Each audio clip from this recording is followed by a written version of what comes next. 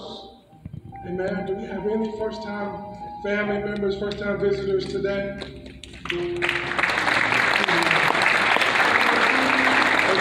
If you're here and we want to dismiss you first, my sister Lou is on my left and your right if you want to come. If not, we are all family. Just want to remind you of the life group ministry out in the courtyard. If you are a part of a life group, if you want to start a life group, if you want to join a life group, if you just want to know more about life groups and life group ministry, it is an amazing, absolute amazing thing that everyone should be a part of.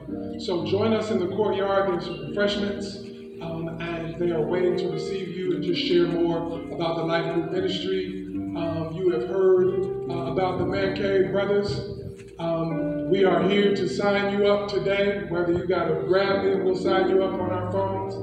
There may be a table outside, but grab a brother because we want to see you on June 8th. Amen? Amen. Amen. I just want you to close with this. I want to close with this because this was an awesome thing. Teresa, I'm going to tell you is Numbers 6 and 24. So I want us to stand and we get ready to go. All right? Stand with us.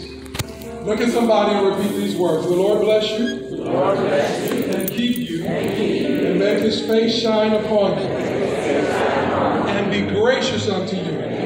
The Lord turn his face toward you. And give you peace.